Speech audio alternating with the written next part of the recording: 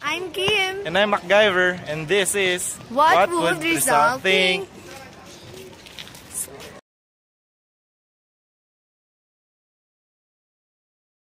Rizal, okay yung Chinese New Year. Lalo na patagalan natin sineselebrate dito yun sa Pilipinas. At base sa mga research, si Rizal, may halos siyang Chinese dahil sa kanyang nanay. Ayun. And I think that,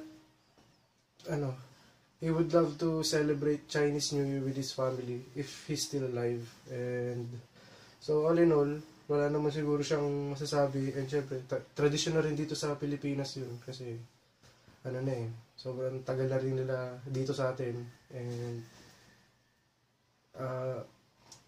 tsaka tayo sa Pilipinas, ang unang, nagkaroon ng Chinatown. Kung buhay pa si Rizal, sa tingin ko, magkakaroon siya ng konting pagkadismaya kasi ipinagdiriwang natin at ginawang formal na okasyon sa ating bansa yung Chinese New Year. Tapos mararamdaman niya ang konting pagkadismaya dahil nga pinagdiriwang natin yun ng formal ng mga dayuhan sa ating bansa kasi minsan na niyang pinaglaban ito para mapaalis sila. Pero maliban doon, sa tingin ko, hindi niya na mapapansin to kung taon-taon naman nangyayari kasi habang tumatagal, makakagistan niya na rin to.